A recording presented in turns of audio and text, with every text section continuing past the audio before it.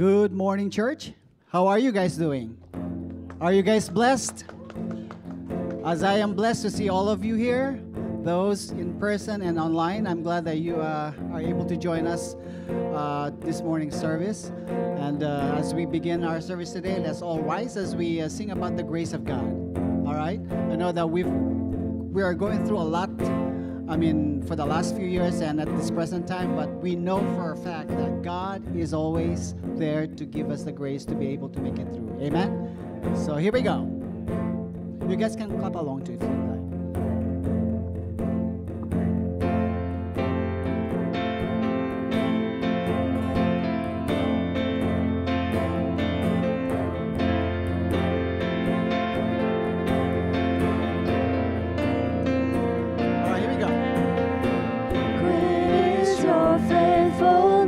Oh God,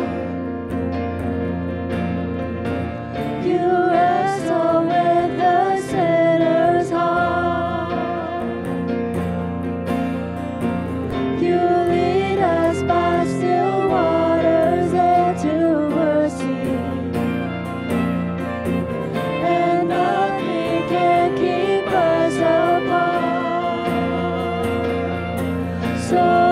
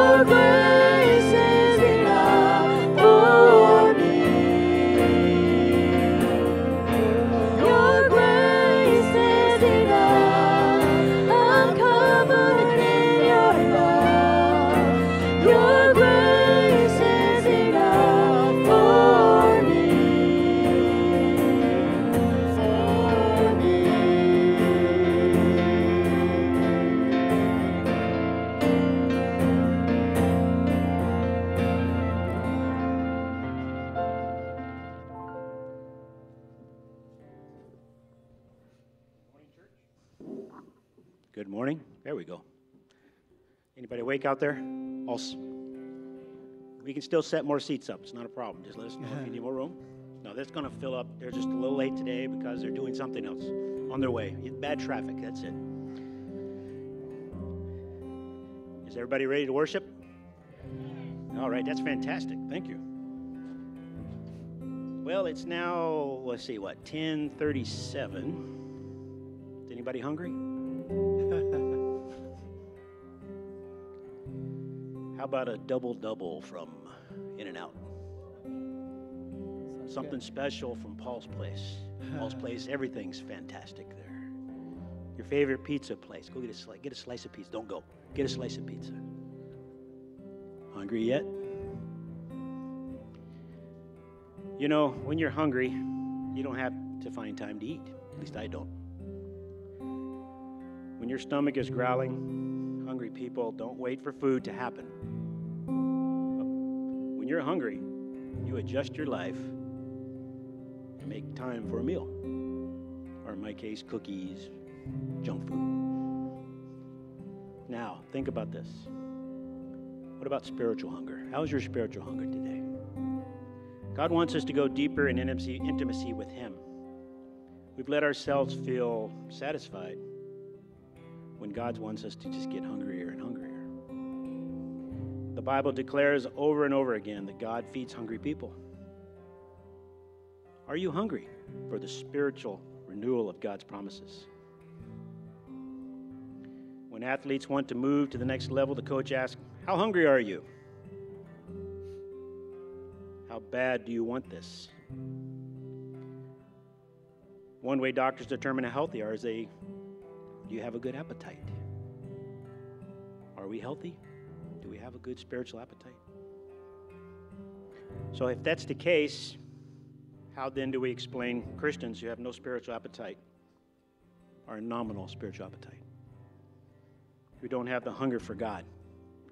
Hunger is the prerequisite for spiritual passion.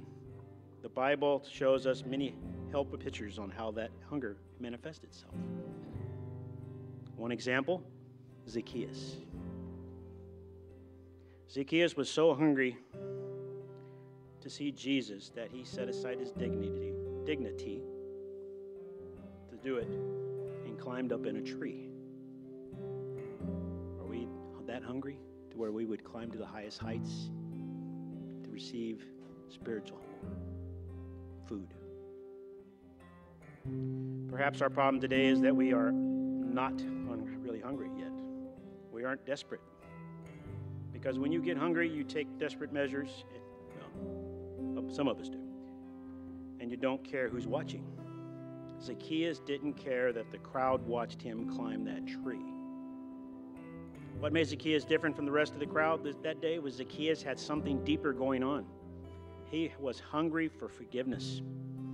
He was starving because of his sin. Zacchaeus gave up his dignity to go get a look at Jesus because he was hungry for what Jesus could feed him. Today, God is looking for our growling stomachs, spiritual growling stomachs. He's looking for people whose spiritual insides are rumbling for Him.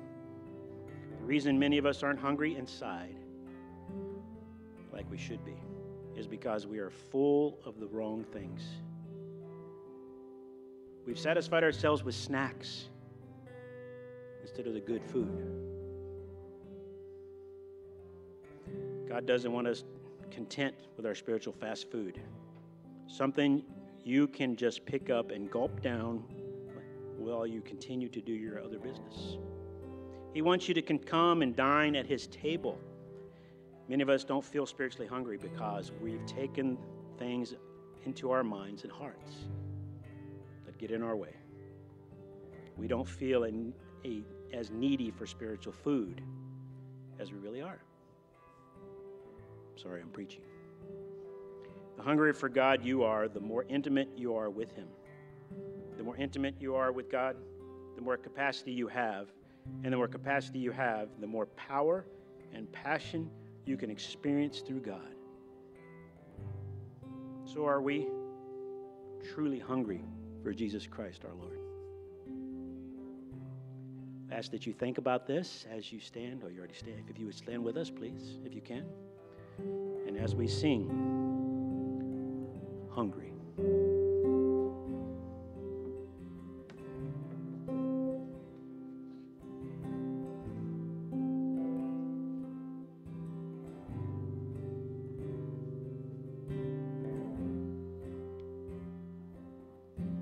Hungry, I come to you, for I know you satisfy.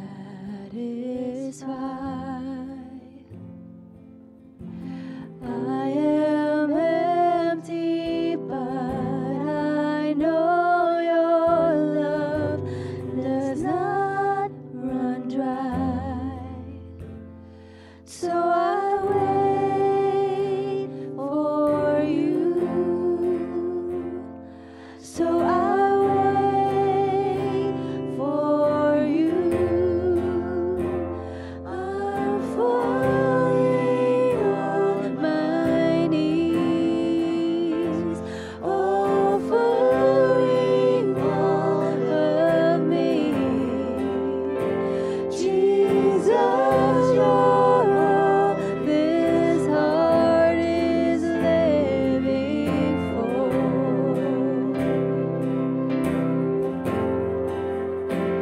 I'm falling on my knees, offering all of me. Jesus, you're all this heart is living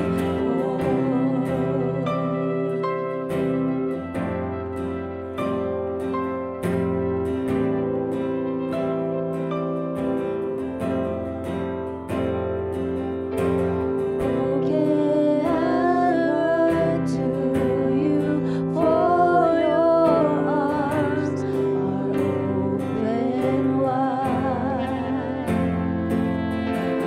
I am wearied, but I know your touch restores my life. So I wait for you. So I wait for you. I'm falling on my knees, offering all of me. Jesus, you're all this heart is living for.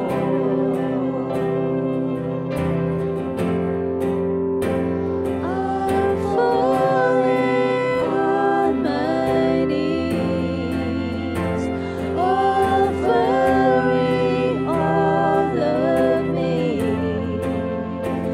Jesus, you're all this heart is living for.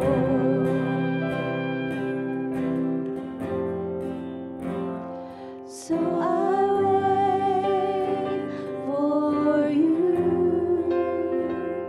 So I wait for you. So I wait for you. So I wait for you. I'm falling on my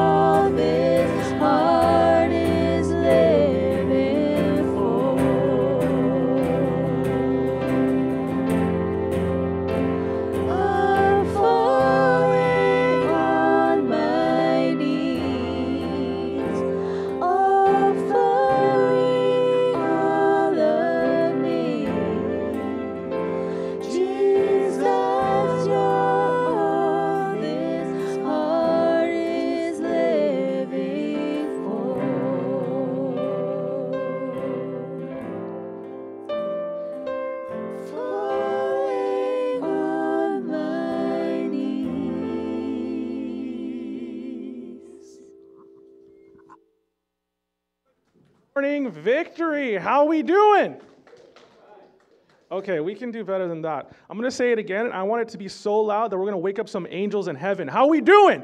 Hey! Hey, that's better. That's better. So a very special morning to everybody who's gathered here today. Good morning, except for one group of people, Philadelphia Eagles fans. You guys are playing my Buccaneers today, so I hope you have a little bit of a bad morning. You know, just But before I kick off the announcements, I want to share a very special thing that's happening today. Our fearless leader, Josh over there, it's his birthday. So let's all gather and wish him a very happy birthday. And we're going to do a little bit better than that. Pastor Chris is going to lead us in a little something. All right, let's sing Josh a happy birthday. Thank you, Josh, for all that you do here at Victory. Happy birthday to you. Happy birthday to you. Happy birthday, dear Josh. Happy birthday to you.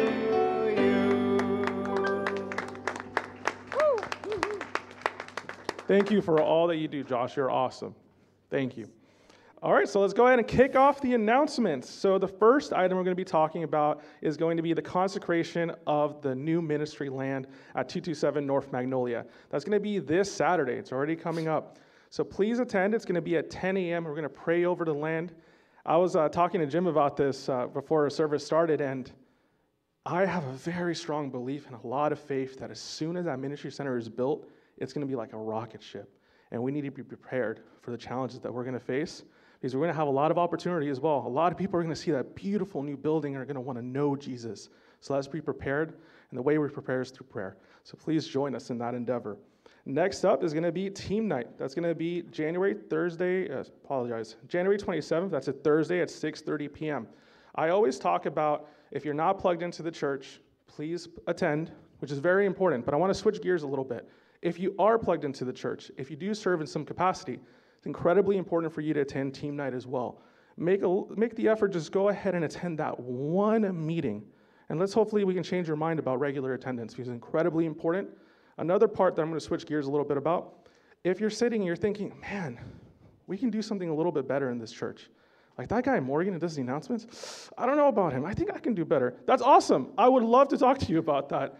And let's not hold good ideas or possible adjustments to ourselves. Let's gather as God's people and let's build each other up. And that happens at teen night.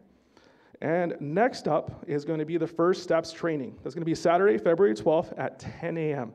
So say somebody gets brought to faith, and what then? Somebody's accepted Jesus. That's amazing. But how do you equip that person to be able to minister, to be a saint, to be able to spread the good word in of themselves? That's a very hard task to do. And the way that we're trained to do that is through discipleship. Our goal here at Victory is to have 100 trained disciples. So let's go ahead and let's work up to those numbers. Thank you.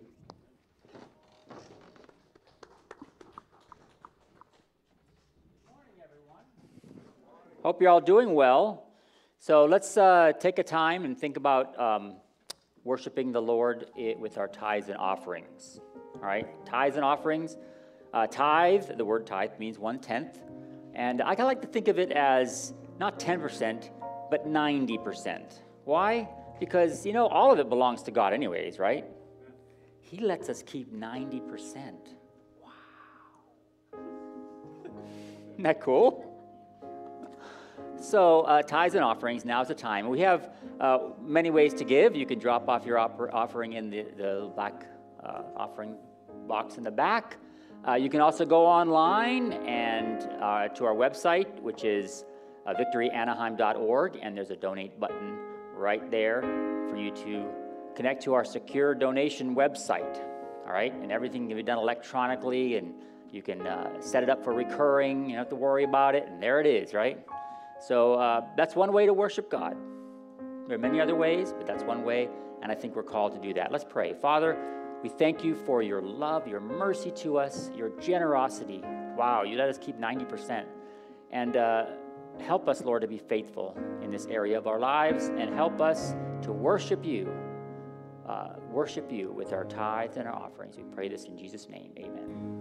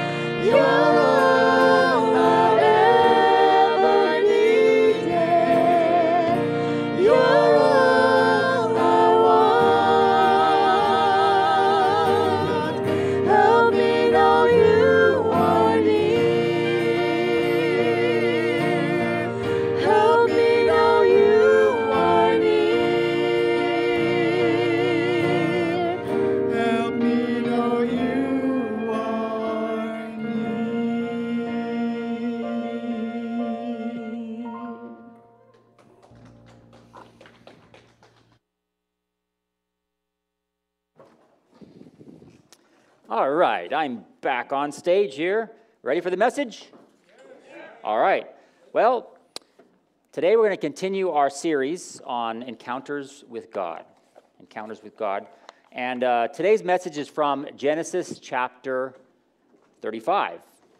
And this is the latter end of the life of Jacob.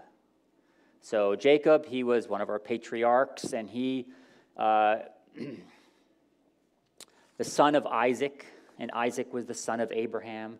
So Abraham was basically Jacob's grandfather, all right?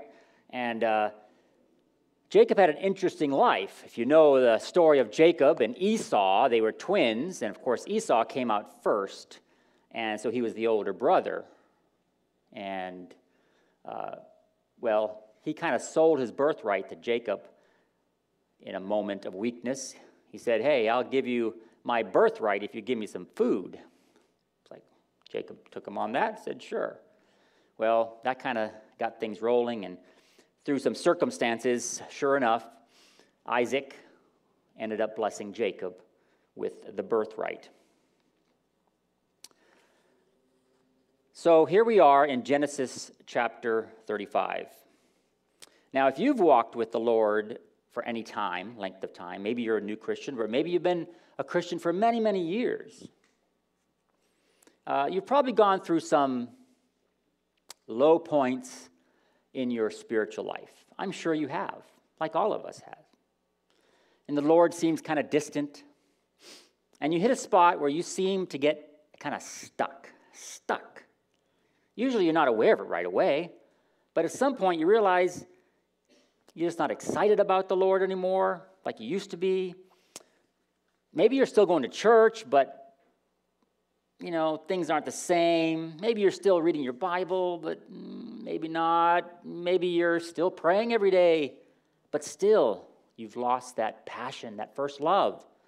It's easy for that to happen after you've been a Christian for many years because things kind of come the same a lot, right? Maybe you're burnt out from serving in the church, so you kind of kick back and take it easy. I've been doing this for long. I don't need to do anything. Let the young people do it. Slowly, the air leaks out of your spiritual tires, and you realize you're stuck in a spiritual rut. Stuck in a rut. Ever heard that term? I'm stuck in a rut. Well, you young people might not know what the term stuck in a rut means. It's kind of like the Old West when they had the horse, the covered wagons and stuff, and those big tall wheels on the dirt roads. They'd keep rolling on those dirt roads, and sure enough, what would happen? Where the wheels are, there would be these deep ruts, or like a ditch, So if you've ever been on an old dirt road, you've probably seen them, where all the cars go over there, whatever, and you got these low points. Well, imagine a rut is so deep, you get stuck in it, you can't get out. When you want to turn or go a different direction, you're kind of like forced to go in the direction of those ruts. I've been a member of Victory Baptist Church since 1987. It's like, whoa. Yeah, I was kind of young back then. I was young. I had lots of energy, right? And here I am today, because this message is kind of like, preachers have this thing, they want to preach at the congregation, right? But remember that when you point your finger, you got 3 fingers pointing back at you. So you better be careful, right? And that's the way it is with messages. Whenever I'm looking at these things, I'm like, this is going to really speak to me more than you guys. So here it is, right? Stuck in a rut. So I remember back in 1987, it was Pastor Robert Knudsen, great preacher. And he would preach this message like stuck in a rut. And he would go like this: a rut is like a grave with the ends kicked out. I don't know if you remember that, but he would say that, right? And it stuck to me, stuck in a rut. In Genesis 35, we find this other encounter with God, as we continue with our series. And it's Jacob. Jacob is stuck in a rut. And God kind of talks to him, says, hey, do this, this, this, this, this. God hasn't talked to him in a long time. If you look back one chapter, God isn't even mentioned in chapter 34. But even go back further. See, Jacob here was stuck in a rut. And 30 years before, he was in that same spot, by the way. The Lord had met Jacob in a special way at Bethel. Well, he wasn't there when he spoke to him here, but this is where God wants him to be, in the place called Bethel. That's where he was. That's where he was when he fled from Esau. Esau wanted, after Jacob got the blessing from Isaac, his father, and the birthright, Esau, even though he sold him his birthright, I don't get it. Esau was pretty mad. In fact, he wanted to go and, kill Jacob. He was that mad. So what did Jacob do? He fled from his angry brother. And Jacob made a vow that if God brought him back safely to the land of Canaan, then he would be his God. God kept his part of the deal. Jacob had prospered financially under his father-in-law Laban, in spite of Laban's greed and deception. Jacob had been blessed with 11 sons and a daughter. And after wrestling him into submission at Peniel, the Lord had protected Jacob in his dreaded meeting with Esau and brought him safely back to Canaan. But Jacob stopped short of going back to Bethel, the place of his vow. Whether it was a continuing fear of Esau, maybe, or maybe he just liked it where he was. At that time, he was in a prosperous land called Shechem, S-H-E-C-H-E-M. Or maybe there was other factors that kept him from going all the way to Bethel. We can't be sure. But Jacob settled short at the place that God wanted him to be. It wasn't that he abandoned God during those 10 years or so. And remember, it was 10 years in Shechem. Before that, he served Laban, his father-in-law, for 20 years. That's a story in of itself. He meets the girl of his dreams, and he wants to get the blessing from, the girl's father. And God, yeah, if you serve me for 7 years, I'll let you have my daughter. Oh, that's a pretty good deal. So he does. Well, 7 years is over, and, Laban tricks him. Here, he kind of tricks him. I don't know, he does this whole swaparoo at the wedding ceremony. I don't know, maybe the veil, who knows. But Jacob didn't even realize it until the next day after everything was over with, that he had the wrong girl, right? He had the sister, Leah, instead of Rachel. Yeah. So what did he say? He went to Laban and says, look, Leah, I don't want Leah, I want Rachel. It's like, come on. And he says, well, you did what you did, so you have her, that's the way it is. And so he then says, yeah, work another 7 years and you can have it. So he spent 20 years with him and working that, and he was very prosperous. And then after that, he went to Shechem for 10 years. And that's where he stayed for 10 years. Didn't quite go to Bethel.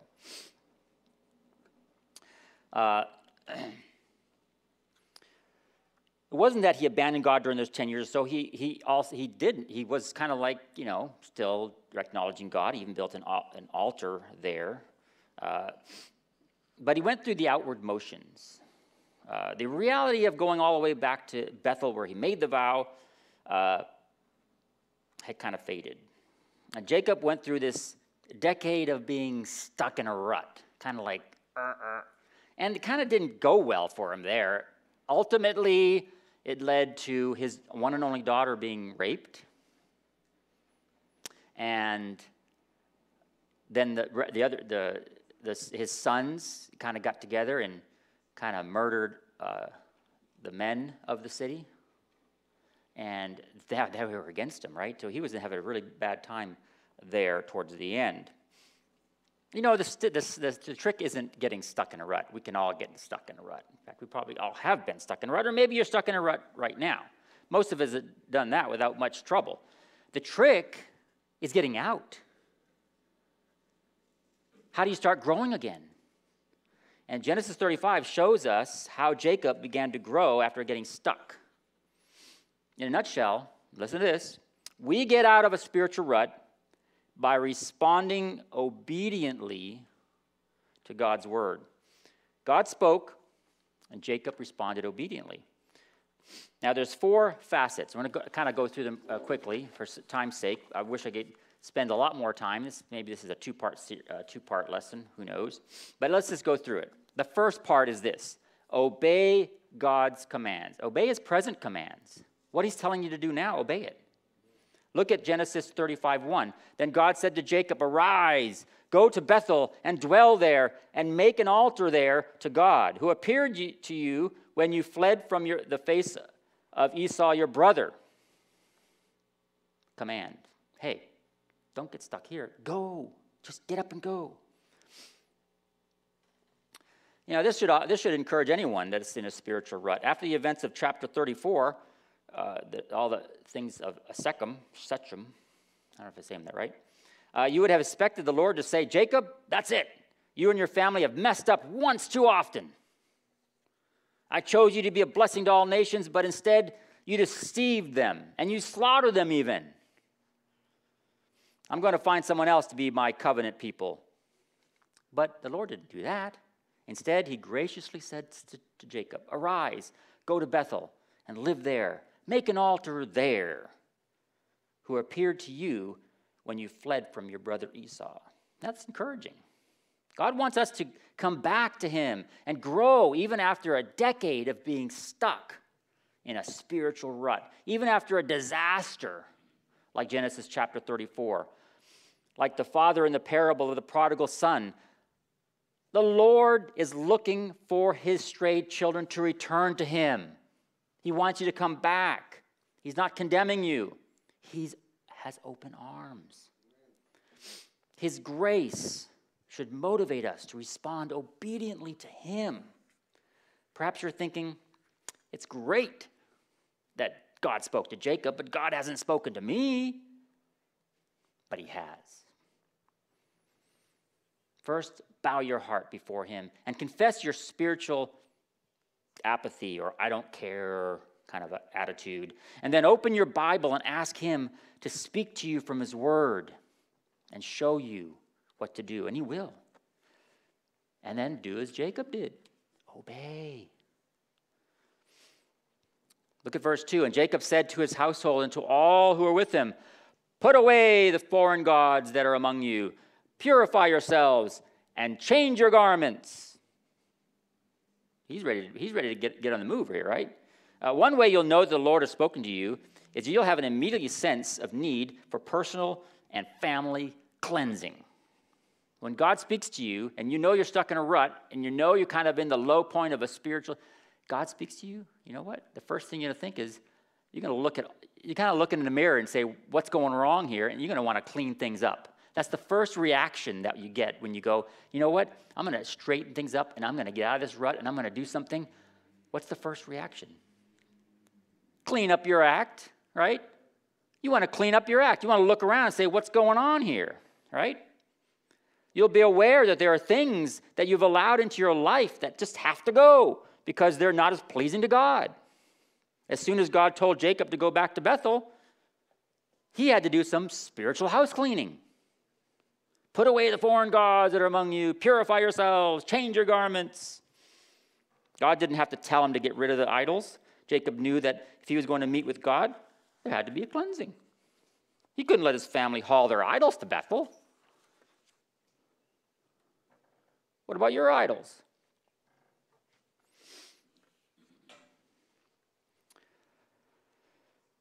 Well, it's the number one family on earth at this time, right? This is God's lineage. This is the chosen people. Israel, Jacob. Well, Jacob is Israel. He was later renamed to Israel. The Lord has been working with Jacob for over 30 years and with his father and grandfather before him. And yet they were discovered that his family is loaded with the idols and earrings, which, some sort of idolatrous significance, who knows? Rachel had stolen her father's household gods. The rest of the family apparently had more of their own idols. Probably they had a few more when they looted Shechem, when they went and killed the men of Shechem for their sisters being raped. Jacob had known about it, but he kind of let it ride. Yeah, but he knew about it, obviously. He told him to get rid of them. But when it was time to go to Bethel, he did. He confronted his family's sin.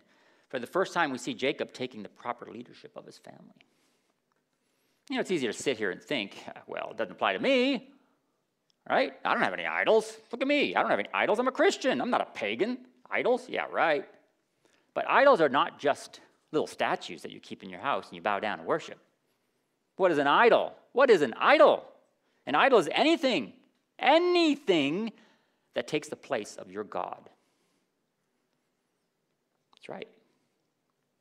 Anything that takes the place of your God in your life, and it blocks you from growing in the Lord and from doing His will. For some, the idol is a career.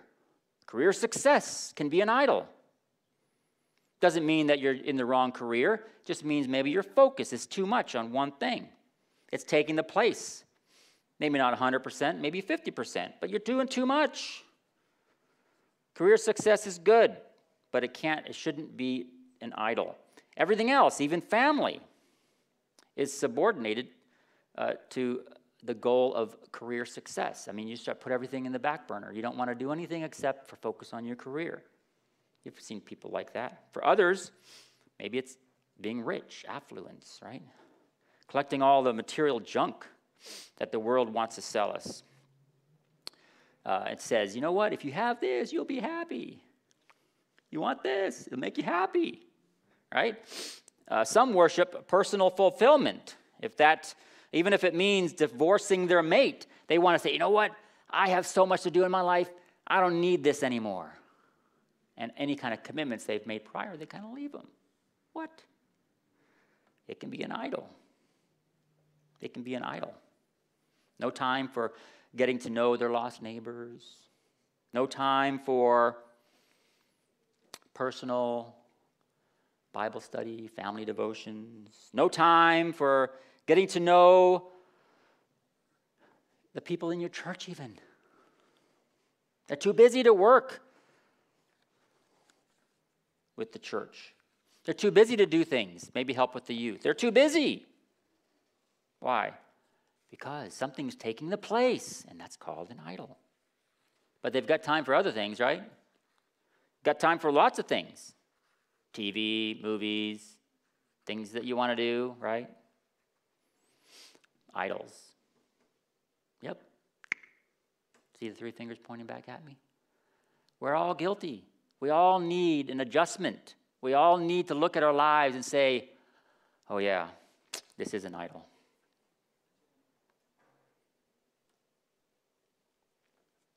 Now, it's also easy to sit here and say, you know what?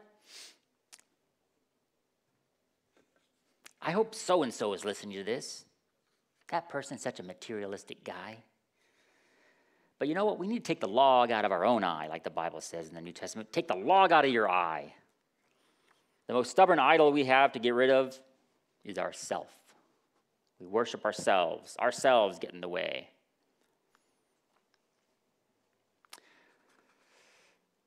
The way to get out of a spiritual rut in response to His grace is obey what God is telling you to do. And don't wait. Do it right now. Number 2, fulfill your past commitments. God has begun with Jacob 30 years before Bethel. where he had made some commitments to the Lord. That's right, Jacob made some commitments. We talked about those. You know, he said back in chapter 28, actually, I think it's on the screen, it says, "Then Jacob rose early in the morning and took the stone that he had put at his head, set it up as a pillar, and poured oil on top of it, and he called the name of that place Bethel. But the name of that city had been Luz previously. Then Jacob made a vow, saying, if God will be with me and keep me in this way that I am going, and give me bread to eat and clothing to put on, so that I come back to my father's house in peace, then the Lord shall be my God. And this stone which I have set as a pillar shall be God's house. And of all that you give me, I will surely give a tenth to you." You ever make promises to God? Now, these were kind of immature promises, immature commitments in many ways, because Jacob was bargaining with God. If you do this, this, and this, God, well, then then you can be my God, all right? In other words, he's like bargaining with God. That's kind of immature, and I think a lot of times we do that. But although immature, God did take Jacob's commitments and began to work with him. He wanted Jacob's obedience and worship. So here, 30 years later, the Lord doesn't mention the house or the 10%, but he does mention worship. He commands Jacob to return to Bethel, fulfilled his commitment to worship. Set up the altar there. Come on. Jacob had to return to his original commitment to the Lord. You know, God has a way of bringing us back to the commitments we made to him years before. That's why it's good. You know, it's good to encourage young people to make commitments because you know what? Even though they might not fully understand them, they'll stick. See, God doesn't forget, right? You know, I was raised a Catholic, and I remember making a promise to God. If he would show himself in some way, then I would follow him and kind of like what Jacob's doing, right? Well, it never happened. He didn't. I mean, I used to sit there at the window and when it was storming and just, you know, God, if you're listening, and, you know, make the rain stop. I was just a little kid. I was probably like in first grade or second grade or something like that. You know, because I'd go to church and you hear these stories and stuff, and it's like, didn't work. It's like, But I remember these things in my head, in my mind. God, if you just, fill in the blank. God, if you just do this, then I'll do this, right? Well, kind of like I said, it never happened. But many years later, when I was at a low point in my life, God sent me a messenger. That's right. Became one of my dearest friends. His name was Drew. Yeah, and Drew was instrumental in my returning to God. Did God show himself? I believe God showed himself in that saint. And it reminded me of that childhood promise. You know, if you show yourself, if you make yourself real in my life, then I'll serve you. And Philippians 4:13 became real to me. And I renewed my faith in Christ, and it changed the direction of my life. I would not be here if it weren't for Drew. Most of us make commitments to the Lord early in our relationship with him. Maybe you make a commitment at camp or at a church service. Maybe it was in a crisis when you're promised the Lord that you would, you know, get him, if he would get you out of a jam, you'll do this. Nah, if you just fix this problem, Lord, then I'll do this, right? And whatever, fill it in. Kind of like marriage, you know. You need to go back to your original commitment.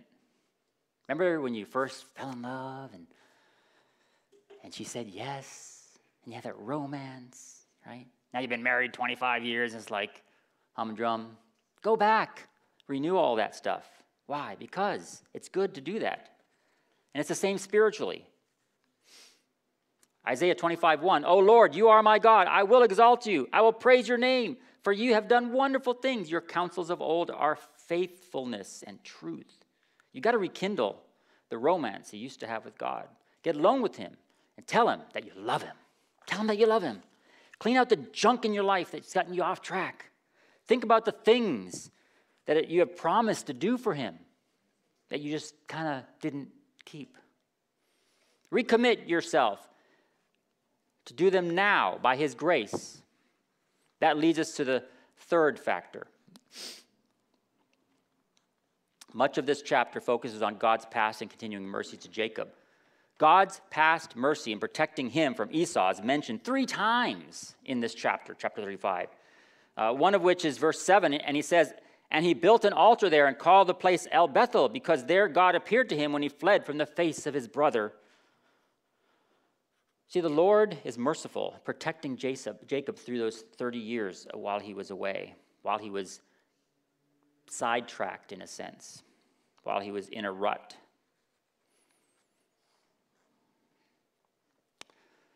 He's protected. And when the Lord appears to Jacob again in Bethel, he doesn't say much new, except that things shall come forth from him. Everything else has been revealed before. The Lord confirms Jacob's new name even. And God said to Jacob, God said to him, "Your name is Jacob. Your name shall not be called Jacob anymore, but Israel shall be your new name." So he called his name Israel. Also, God said to him, "I am God Almighty. Be fruitful and multiply. A nation and a company of nations shall proceed from you, and kings shall come from your body. The land which I gave Abraham and Isaac, I give to you, and your descendants after you, I give this land." So here's God renewing his commitment to Jacob and to his family.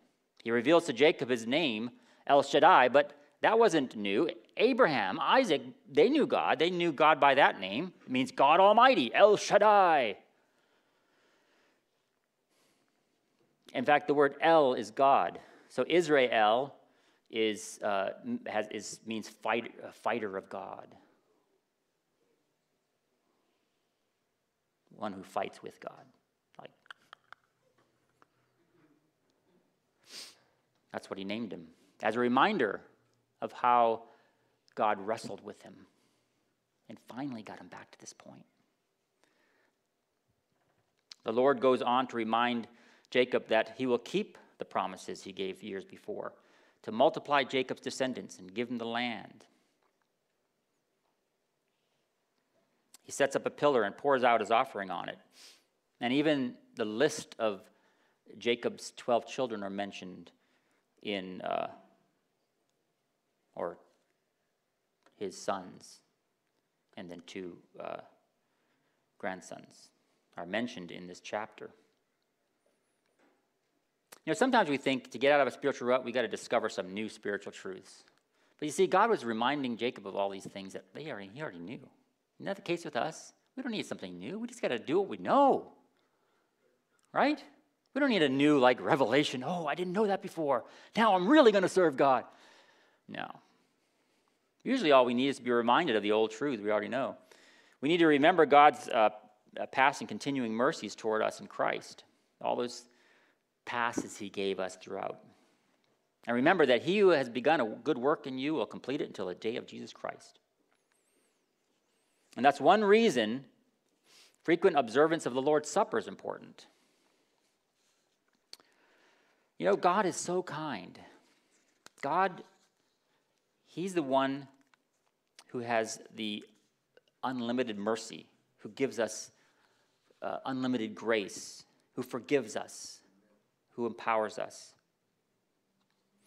Romans 2:4 says, "Do you despise the riches of his goodness, forbearance, and long-suffering, not knowing that the goodness of God leads you to repentance?" God is so good.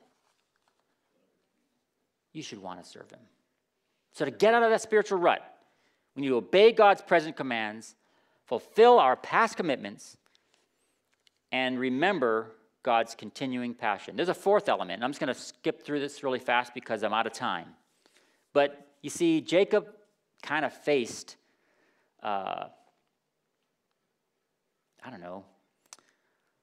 some hard times even after this, tragedies in his life. Tragedies. There was 4 big tragedies. There was, the first one was the death of Deborah. Deborah was a nurse, Rebecca's nurse. And so he's very close. And the fact that she was there, she was there she was probably there when Jacob was born too. she's probably old by now, probably like 170, but she dies, and she was very close to the family. And in Genesis 35:8, it says, now Deborah, Rebekah's nurse, died, and she was buried below Bethel under the terebinth trees. The name of it was called Alon Batchuth. So there was mention of it and how he cherished her. And then after that, his beloved wife Rachel died, mentioned in chapter 35 there. And then the third tragedy came after Rebekah's death. And it says it happened when Israel dwelt in that land that Reuben went and lay with Bilhah, his father's concubine, and Israel heard about it. Who was Reuben? Reuben was Jacob's firstborn.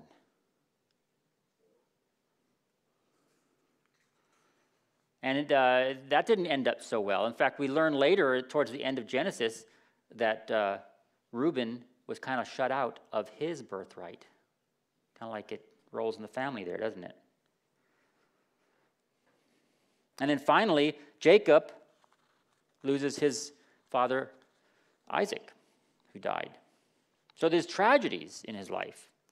And you think, well, after he turned that corner, and after he recommitted, and after he got straight, and after he went there and followed God, and he went to Bethel and he built that altar, I mean, everything should have been roses. But you know what? It doesn't work out that way. It doesn't work out that way. And through these tragedies, it doesn't say it exactly in the text, but there are hints that Jacob bore all of these trials with renewed truth or trust in God. And we can go into the details, but he was still committed. He was still committed. The point is that getting out of spiritual rut doesn't guarantee that life ahead will be rosy. Obedience doesn't mean a trouble-free life. But in the inevitable trials that God uses to shake us out of our spiritual indifference and to keep us trusting him, we have the God of Jacob. God is our refuge. God is our strength, a very present help in time of trouble. It's significant that in chapter 34, where he had most of his troubles, it's all of its sin, God is not mentioned once. I said that. But in chapter 35, God is mentioned 11 times. And if you count the names of the children, he's mentioned 12 more times.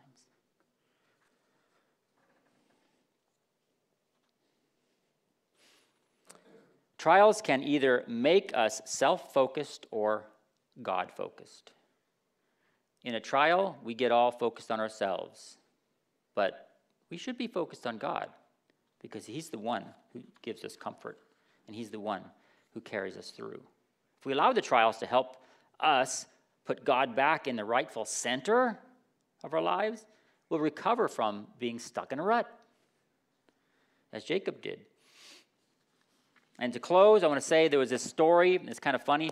There's this old legend, a rabbi used to say it, about a man named Simon. He goes, there's a man named Simon who lived in Krakow, Poland. Simon repeatedly had this vision, this vivid dream in which there was a great treasure buried under a bridge in Prague, many, many miles away. But being a poor man, he couldn't get there, but he did decide finally to make the long trip.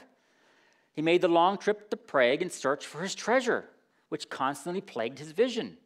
When he arrived, he went to the bridge, and there he saw a guard, a sentry, saw him probing around and looking under the rocks and looking for what he thought would be the treasure. And Simon told the sentry about his dreams and his long, long journey all the way from Krakow to Prague. You foolish man, the sentry replied. Don't you know that you can't believe your dreams? I too have dreams. I had a dream that there was a man in Krakow named Simon who had a treasure buried beneath his kitchen stove. But I've never been so dumb to go there in search of it. Now get along. So Simon returned back to his town, Krakow, and sure enough looked under his kitchen stove and discovered a treasure. which enabled him to live comfortably for the rest of his life. The rabbis always ended the story by saying this: the treasure was always in Krakow, but the knowledge of it was in Prague. You know, sometimes the very thing we're looking for is right under our noses, but we've got to go the long, hard way around to discover it. That's the way it was for Jacob. He had a long life, a long, hard life, and God brought him through with many successes. But a lot of the failures and stuff were his own doing. And you'd think, well, you know what? If he just did the right thing up front, he could have avoided all that. Probably true. But all those things made him who he was, made his commitment to God that much stronger. God brought him through that. We have all of God's treasures in Jesus Christ and in the written word, which reveals him. God, he is our El Shaddai. He is the all-sufficient one. He is who we need to follow. Sometimes God uses a spiritual rut to make us wake up to the riches that we've been right under our noses all the time. If you've been stuck in a rut, time to get out of it. How? By responding obediently to God's word. Let's pray. Father, we thank you for your love, your mercy, all that you do for us. You are so gracious. And God, we love you for that. And for those of us, Lord, who are stuck in ruts, help us to see our way out by focusing and turning our eyes to you. And we pray this in Jesus' name. Amen.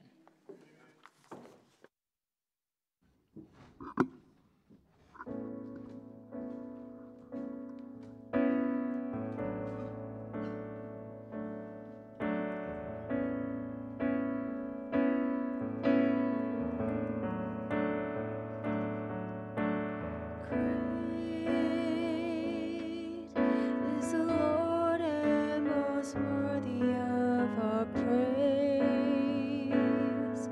In the city of our God, the holy place, the joy of the earth. Great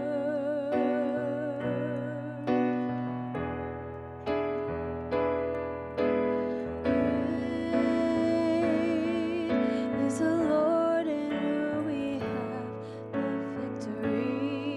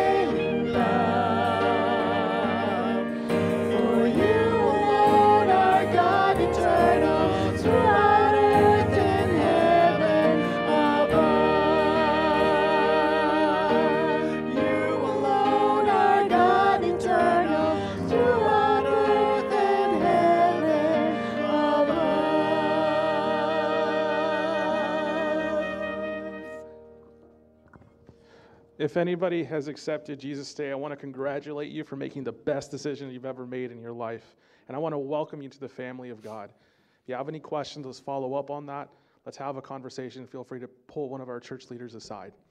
As we look onto this upcoming week, I like to share something that really convicted me. It was one of those things where you're just driving and then God just kind of gut punches you. And you kind of have to reflect on that a bit. So it's a question. Do we serve an ordinary God? Do we? Of course not. So why do we act like we do? And that killed me.